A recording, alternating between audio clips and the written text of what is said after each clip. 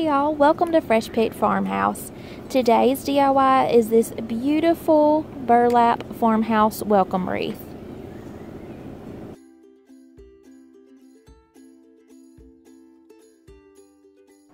For this DIY, I picked up this metal wreath form from Dollar Tree, 4 rolls of this burlap ribbon from Hobby Lobby. Of course, I got it when it was 50% off. Leftover flowers and greenery from previous projects, and this welcome sign that I also picked up at Hobby Lobby. So to start the wreath, you're just going to make a loop. I start on the inside of the wreath form. Just place the loop through the opening and scrunch it up with your fingers. Make a half twist and repeat the same process just on the outside opening of the wreath form and scrunch that up with your fingers. I skip the middle, make another half twist, and take your burlap and just push it through the middle. So what this is doing is starting your pattern. I do like a zigzag pattern and just go back and forth. So I go to the outside, then to the inside, outside, inside, and so forth. And just continue to scrunch that up with your fingers as you go.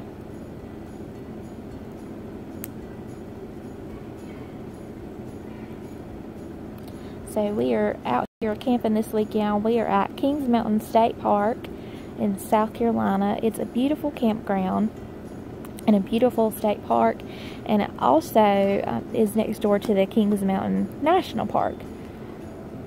So it's a beautiful place to come. It's really close to our home, so it's a great little weekend getaway.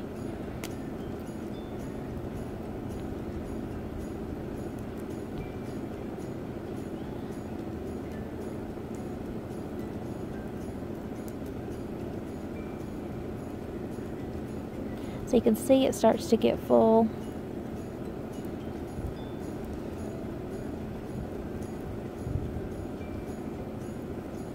So as you're making your little loops, you're just going to fluff the ribbon and twist it. So some of your little ribbon folds will start to go in different directions. And that will make your burlap wreath look really full and really pretty.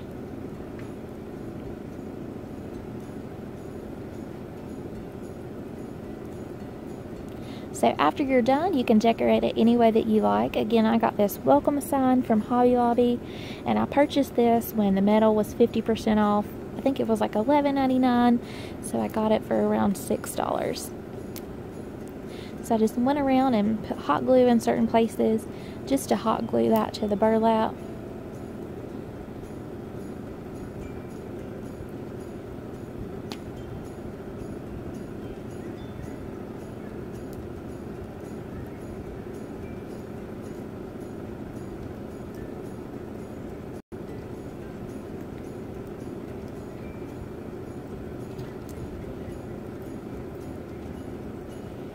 And then I just took those leftover flowers and that greenery that I had from previous projects and just started gluing those on. I wanted it to have kind of a wildflower look, so I just sporadically glued flowers just until I thought it looked good.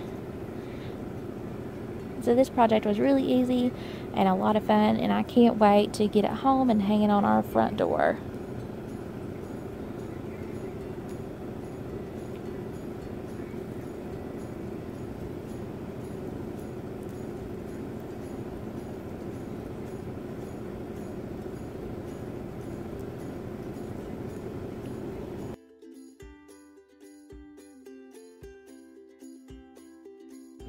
I am in love with how this burlap wreath turned out. I think it's gorgeous.